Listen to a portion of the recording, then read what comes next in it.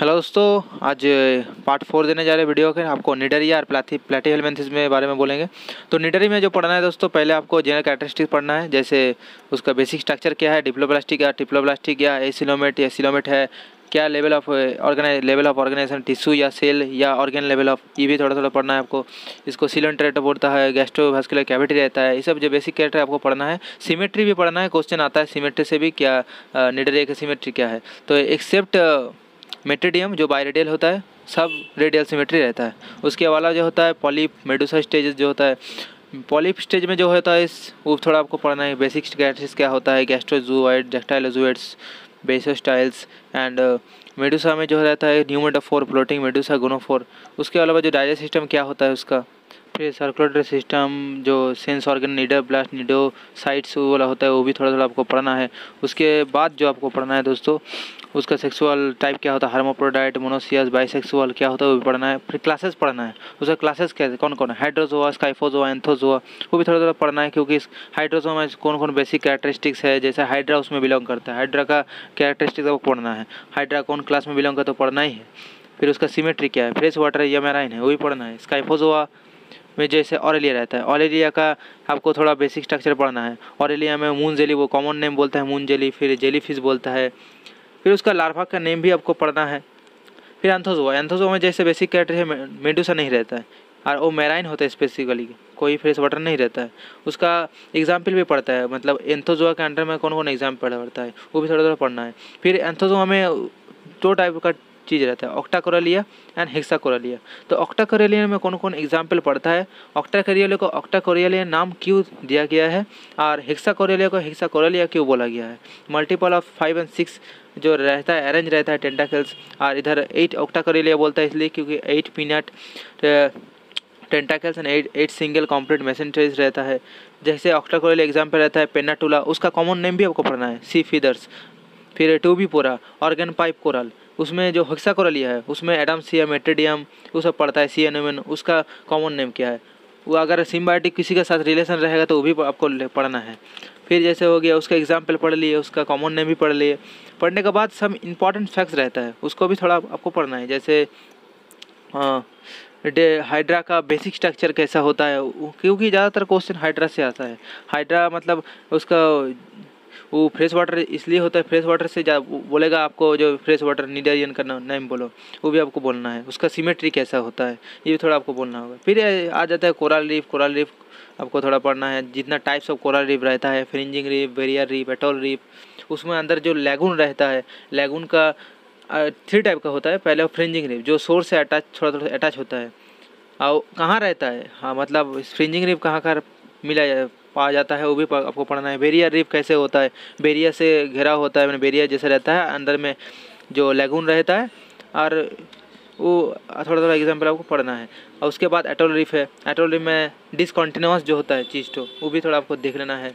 और जो आपको बोले थे मेडुसा पॉलीफ्लॉइड स्टेज जो होता है, पॉलिप स्टेज, मेडुसा स्टेज, उसका रिप्रोडक्शन आपको थोड़ा पढ़ना है, क्योंकि रिप्रोडक्शन से क्वेश्चन आता है। और साइफोनोफोरा का थोड़ा एग्जाम्पल को पढ़ना है, उसका क्या बेसिक कैरेक्टरिस्टिक्स पढ़ना है। और लार्वा तो हर नॉन कॉर्डेट का पढ़ना है, लार्वा तो छोड़ना नहीं है, क्योंकि लार्वा से क्वेश्चन आएगा, हर साल आता है, इस साल भी आएगा।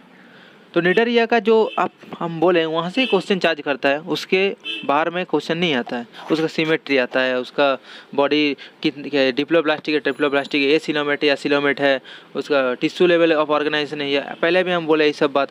तो ये भी थोड़ा आपको देखना है, उसका क्लासिफिकेशन पढ़ना है, कितना क्लास, हर नॉन कट का एक कॉमन प्रिंसिपल आपको पढ़ना है सब जगह में, जो उसका क्लासिफिकेशन बेसिक जो क्लासिफिकेशन रहता है, उसके बाद उसका क्लास जो कैरेक्टरिस्टिक्स रहता है।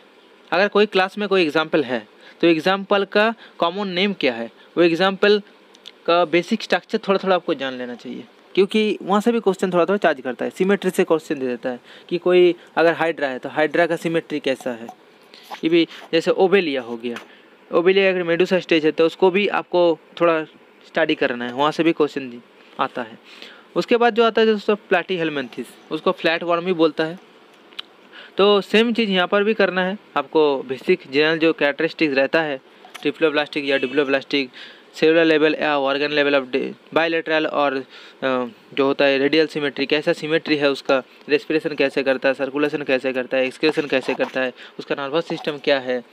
जैसे आप अगर प्लैटीहेल्मिन्थेस का पढ़िएगा तो टीनिया सोलियम आप नाम जरूर सुनिए, उसका डाइजेस्टिव सिस्टम नहीं रहता है, उसका बॉडी सरफेस से जो, इसलिए वो लोग पैरासिटिक फॉर्म में रहता है, वो लोग क्या करता है ना, बॉडी सरफेस से न्यूट्रिशन ले लेता है, तो उसका डाइजेस्ट सिस्टम नहीं रहता है। तो ये भी बेसिक कैरेक्टरिस्टिक्स है, यहाँ से भी क्वेश्चन जज कर सकता है।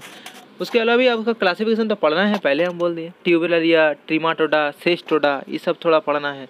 ट्यूबुलरी में कौन एग्जाम्पल स्पेसिफिकली रहता है, जैसे प्लानेरिया ट्यूबुलरिया में पढ़ता है, तो उसका फ्री स्विमिंग ऑर्गेनिज्म है, एक्वाटिक है, थोड़ा पढ़ना है आपको। उसके बाद ट्रीमाटोडा, ट्रीमाटोडा में एग्जाम्पल क्या है, उसको थोड़ा थोड़ा अगर ज़्यादा पढ़ना चाहिए तो थोड़ा हो गया डाइजेनिया हो गया, मोनोजेनिया हो गया, वो थोड़ा पढ़ लीजिए, ज़्यादा नहीं डीप में जाना है, थोड़ा थोड़ा ऊपर से पढ़ना है। और उसमें ज़्यादा पढ़ना है ट्रीमाटोड के अंडर में जो होता है डाइजेनिया, मतलब फैसियोला हेपाटिका, उसका लाइफ साइकिल पढ़ना है। उसका जितना भी फैसियोलिया हेपाटिका जितना भी लार्वा है, जैसे मेटासर्केरिया हो गया, साइक्रिया, रेडिया, उसमें से कौन इन्फेक्टिव स्टेज है, उसका मतलब प्राइमरी होस्ट कौन है, सेकेंडरी होस्ट कौन है, वो भी आपको पढ़ना है। उसके अलावा भी आपको पढ़ना है फैसियोले का जिंजेंटिका जो होता है, बस्की होता है, उसका प्राइमरी होस्ट क्या है, सेकेंडरी होस्ट क्या, कहाँ मिला जाता है। जैसे फैसियोला हेपाटिका सीप में मिला जाता है, बाइल डक्ट में रहता है। लिवर फ्लूक मैंने लिवर रोटेन क्या डिजीज़ करता है, लिवर रोटेन करता है, तो ये भी आपको पढ़ना है। उसके बाद आता है सेस्टोडा, सेस्टोडा से बहुत क्वेश्चन आता है, तो एक दो नहीं बहुत क्वेश्चन आता है।